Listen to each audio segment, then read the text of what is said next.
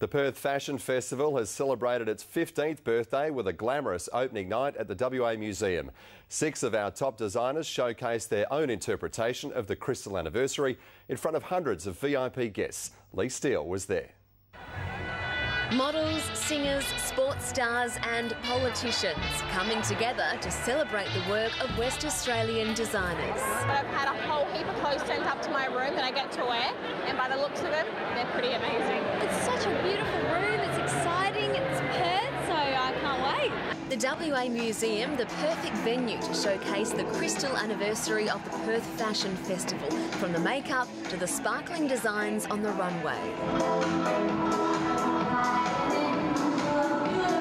6 of our top designers, including Flannel, One Fell Swoop and Morrison, launched the festival, which runs until Monday. Excited, very excited. It's going to be fabulous. It's going to be the best PFF ever. It's good to sit back and watch our stuff tonight, so we don't get many chances to do that, so it's nice. The Perth Fashion Festival started 15 years ago with just 4 shows over 2 days. It's increased now to 6 days with more than 30 different events. Are you a big fan of fashion? I'm learning. Tonight, Jamie Lee Major will showcase her designs. She gained international attention after dressing Kimbra at the Grammy Awards this year.